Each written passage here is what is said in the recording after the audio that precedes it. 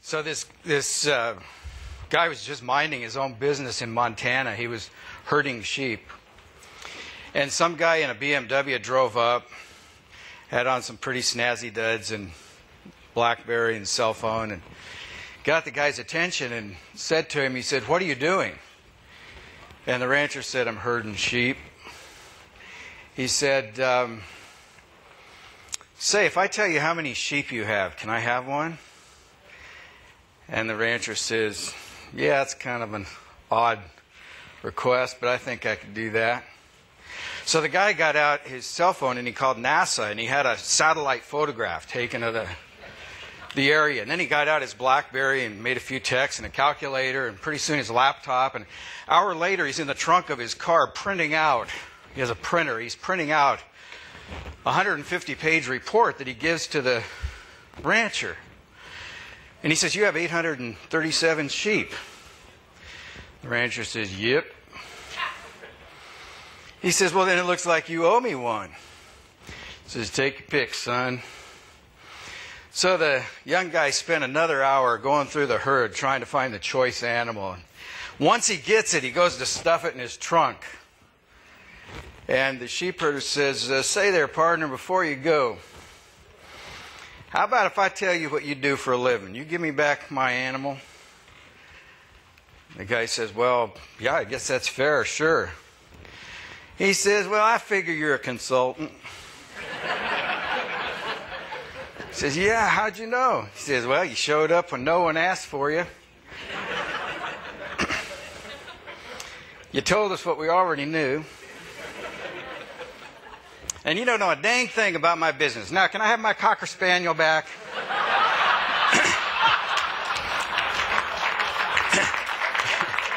There was a vicar who was boasting to his church session that all the time he needed to prepare his Sunday sermons was when he got up in the morning and walked from the manse across the churchyard to the sanctuary. And in those few minutes, God gave him his sermons. And that night, his session voted unanimously to buy him a new house 20 kilometers from the church.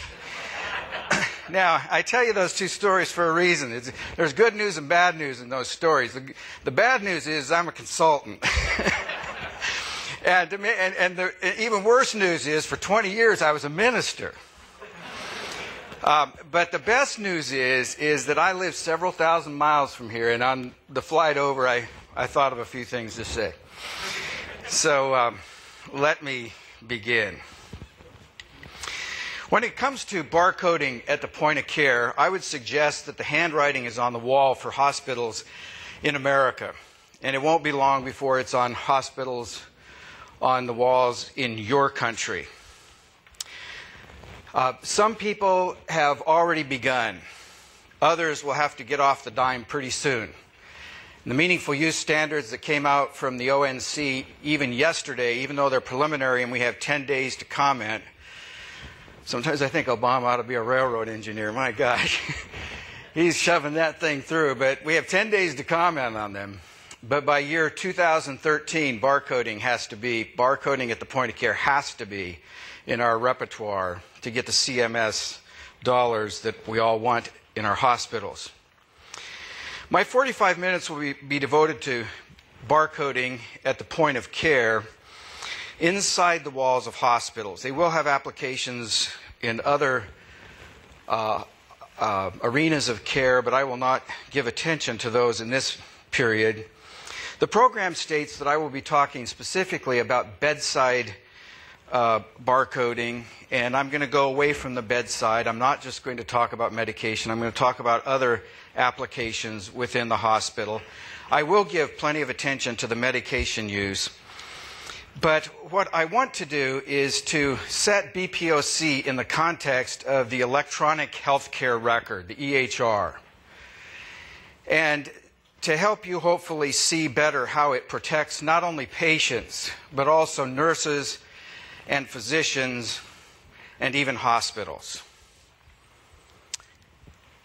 I want to show you a video before we move on.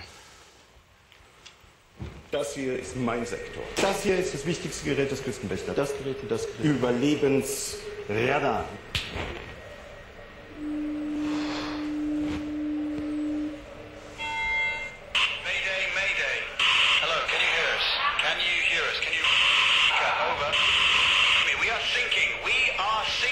Hello? This is the German Coast Guard. We're thinking. What are you thinking about?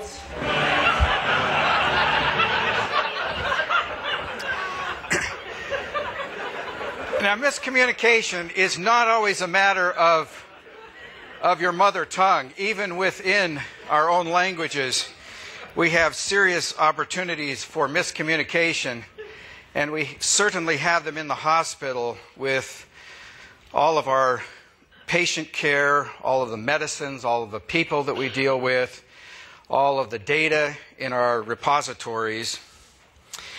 And so communication mistakes are not only costly at sea. They're costly where your loved ones are right now, some of you, in our hospitals. We have many problems with look-alike and sound-alikes, don't we?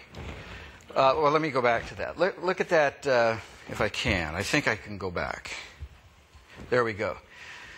That's a partial list of drugs that both look and sound alike. Now, probably because most of you are not familiar with those names, you can look at them and see the difference. But the more familiar you are with those names, the greater the opportunity for error. Let me read this to you.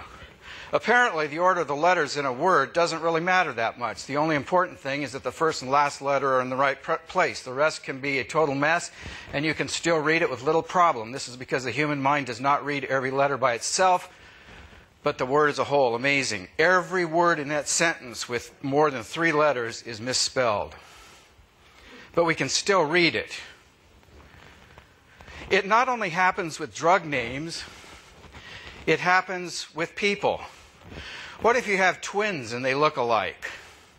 Dennis Quaid knows about that, though that wasn't the problem with their medication error because both of them needed the same treatment.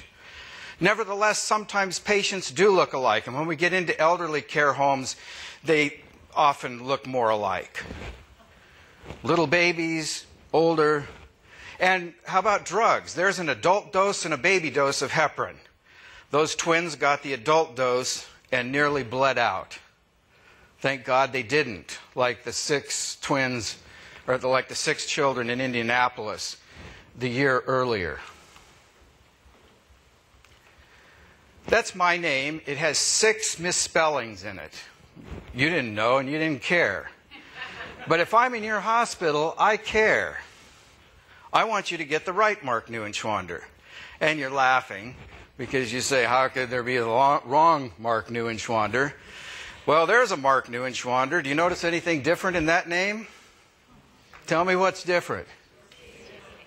Yeah, the C. I'm a K. You know what else is missing? 2 letters. And the guy who told me about this guy, who happens to be an executive with pharma in Switzerland, didn't even know that his last name's spelled differently than mine. There's 2 more letters there. There's a new father in Seattle named Mark Neuenschwander, and you can guess it's not me. I got snipped a long time ago after my 5. And but I got a greeting card in the mail congratulating me on the arrival of my new one. There's a bass player in Tampa, I could wish. He's pretty good looking, a lot younger, and plays a mean bass. There's another donor for World Vision. They mixed up our donor records. That didn't help at tax time. It didn't threaten my life, but it was troublesome. ASHP in 2004 did a patient survey and discovered that the number 1 fear of patients going into a hospital is, will they give me the wrong medications?